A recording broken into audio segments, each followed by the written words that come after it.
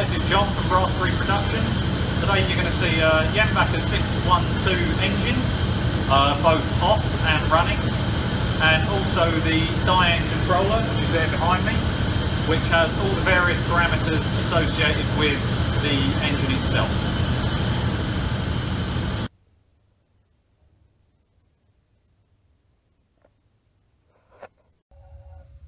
Hi, I'm John. Welcome to Raspberry Productions video. Today we're going to be talking about a gas engine as opposed to a diesel, which you may have seen last time. This is the Jenbacher 612 gas-fired reciprocating engine by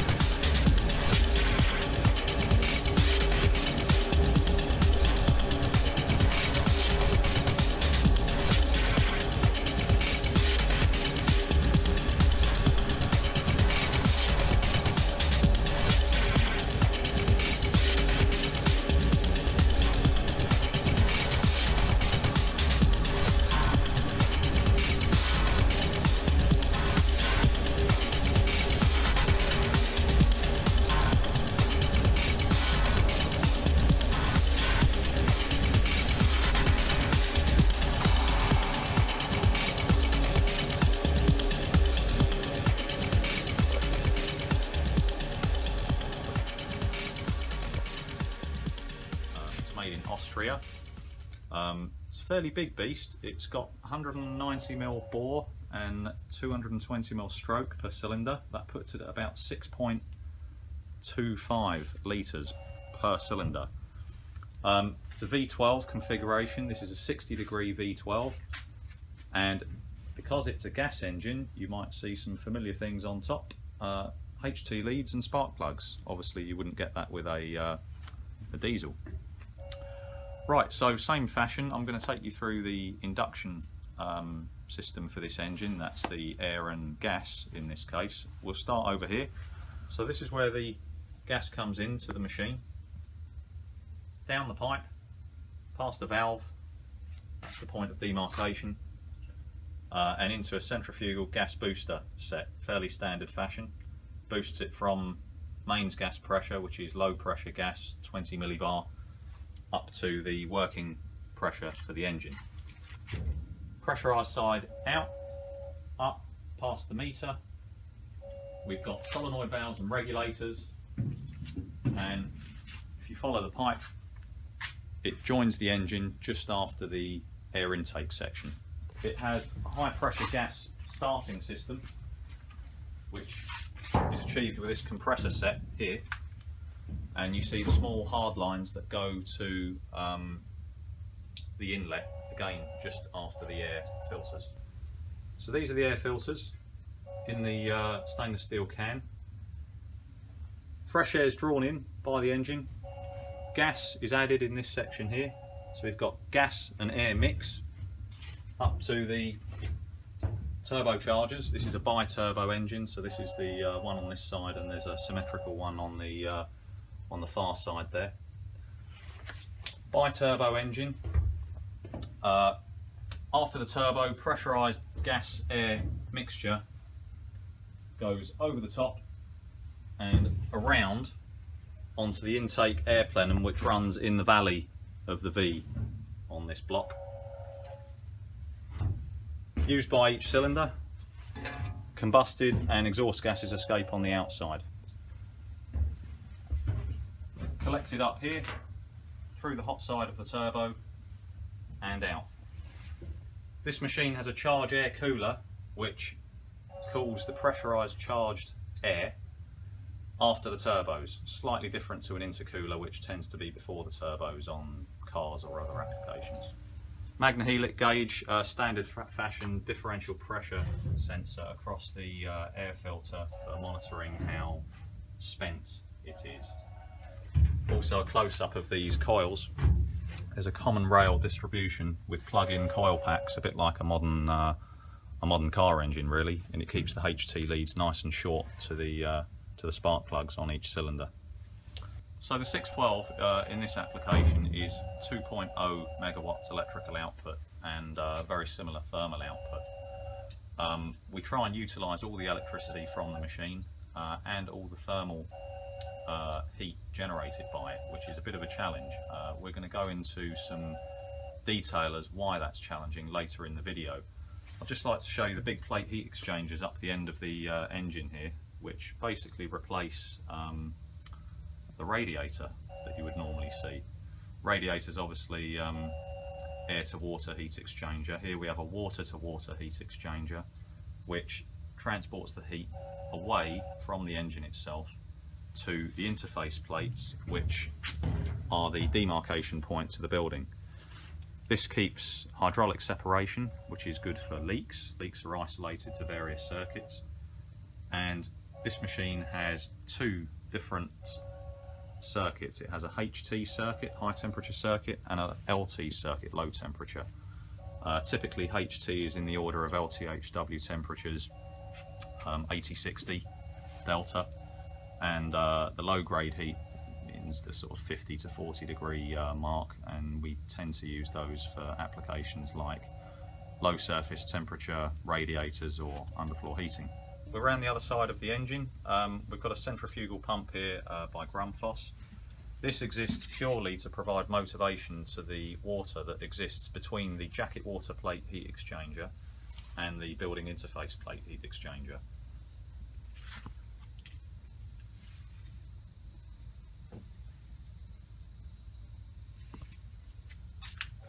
We've also got lube oil pumps on this engine, because our lube oil for the building is bulk stored about 300 yards away. We've got transfer pumps that pump the dirty oil from the engine when it's spent after about 3 months of continuous running, and we've got similar pumps at the remote end that pump fresh oil back to give it an oil change. You're now going to get a walk round of the Jenbacher 612 engine on about 60% load. It's capable of doing 2 megawatts. We're running this at about 60% at the moment. Follow me.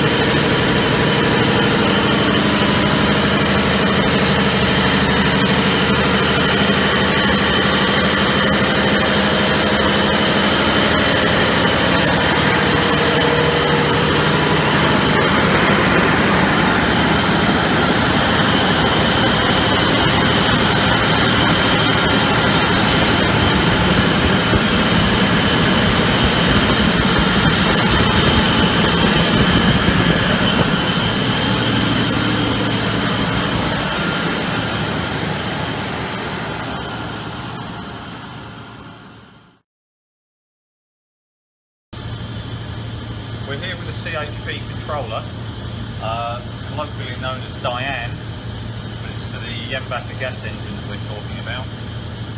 Different parameters here. We're on electrical. You can see that we're on the synchronization page, and it shows the relative difference between voltage and frequency. There should be very little difference here because we're in mains parallel operation, so they're connected.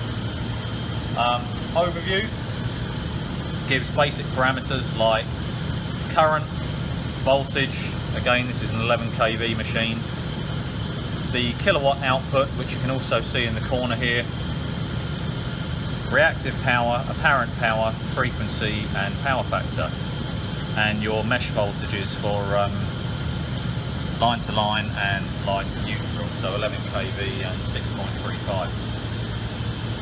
The DIA.NE is quite a nice controller because you can view virtually all the engine parameters, even down to, if I go over here to the cylinders pane, we've got ignition voltage, which is the average of all 12, which is between 18.4 and 20.1 kV, obviously depends on the spark plug gap. Knock, which shows in terms of percentages. Knock noise, which is the millivolt measurement of the transducer on the block itself. Valve noise and exhaust temperature. There's a graphical representation of ignition voltage. Here you can see the relative differences between each cylinder. So, for example, if you had one that was particularly higher than the others, you would expect that to have a worn spark plug or a spark plug with a bigger gap than the others. The red indicates the limit, so they would need changing or at the very least re-gapping. I think GE would always recommend changing. Exhaust. We're running at 560 degrees at the moment at this particular load. It does get up onto about 600 at 2 megawatts. And controls page. This is one of the most important pages for interfacing the engine to the building. It shows the set points for the water on the HT and LT circuits that we use for LTHW and underfloor heating. I'll run through some of the other pages.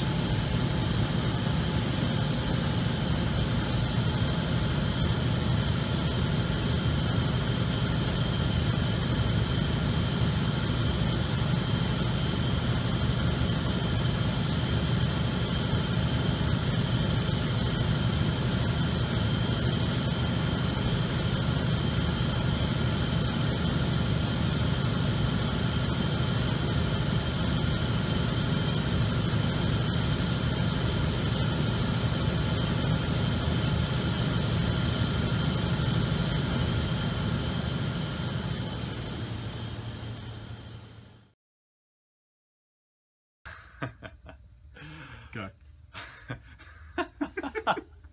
This is so going to be on the video. Yeah, I know. Oh, stop it, start again. No. Hi, this is John.